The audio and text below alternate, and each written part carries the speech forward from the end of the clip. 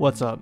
This guide is very quick because of how tiny this map is. There are 16 candy buckets to collect and 10 jack-o'-lanterns to light up. Let's begin, shall we? There is a bucket of candy on the first picnic bench as soon as you enter the investigation area.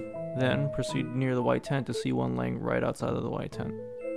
There are 4 buckets of candy around that area too. There is 1 bucket inside and outside of the blue tent, and the other 2 are going to be inside the white and yellow tents.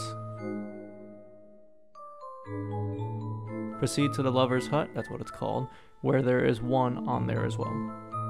There's going to be a candy bucket right next to the left purple tent as well. There's going to be another one near the giant tree in the middle of the map.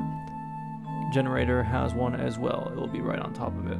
Then proceed to the little bathroom area where the next one is going to be at the end of the showers.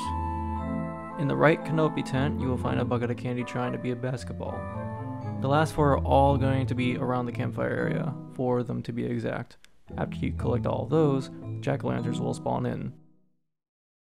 There is 1 at the campfire as well on a log. 2 more lanterns are at each side of the right canopy tent. There's going to be 1 right outside of the entrance as well, and if you feel like doing this as well, you can also get the lantern right at the truck ramp.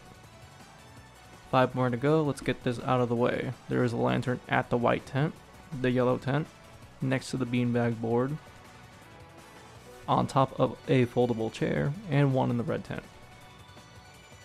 See, pretty quick, right? Feel free to like if you want. I don't care.